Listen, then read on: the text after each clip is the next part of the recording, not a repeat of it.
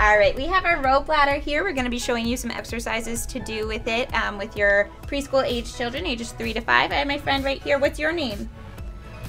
I'm Lana and I'm 4. Awesome job. So Lana's gonna help me show some exercises on our rope ladder. We're gonna stand behind the ladder. Grown-ups, you're gonna wanna put your foot right on the ladder, keep it stable for them. And then you're gonna have your kid climb up.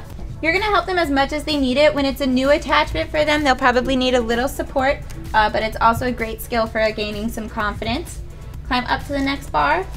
This is a great skill in building confidence for them. Nice work. And reach for the bar. The bar up, yeah. Very good. All right, you made it to the top, Lana. So you're gonna do that supporting them. You can also have them try it by themselves. And then we're gonna go to our next skill. So Lana, I'm gonna have you sit on this bar that your feet are on. So can you put your feet through it? Yep, you're gonna wanna move your hands down and sit right there. And then you can swing them side to side, front and back, working on some balance challenges. Nice stuff. And then Lana, I'm gonna have you hold on to this bar, okay, sweetie? 2 hands on this bar. Other way, this way. Very good.